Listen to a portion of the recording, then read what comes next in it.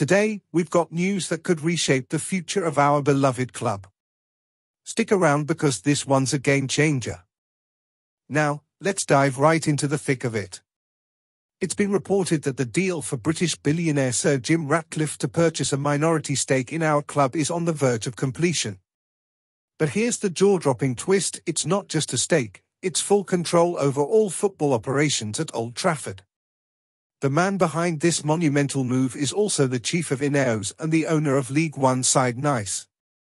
According to a Sun report, the stakes are high, pun intended. Ratcliffe is set to acquire this substantial stake for a whopping £1.3 billion. But that's not all. Brace yourselves for the seismic shocker: if both Manchester United and Nice secure Champions League qualification at the end of the season, there's a UEFA rule that could turn the football world upside down. Now, before we unravel the implications of this potential game changer, I want to remind you to subscribe to our channel if you haven't already.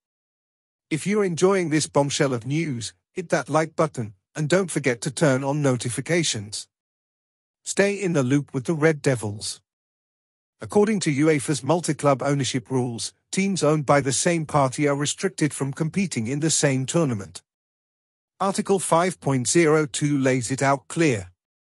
If both teams finish in the Champions League qualification spots, the one finishing higher in their division gets the golden ticket, while the other faces a ban from the prestigious competition. The catch?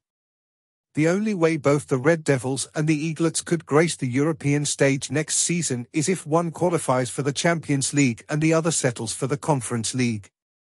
It's a high-stakes gamble that could redefine our European aspirations. What are your thoughts on this bold move? Drop your opinions in the comments below.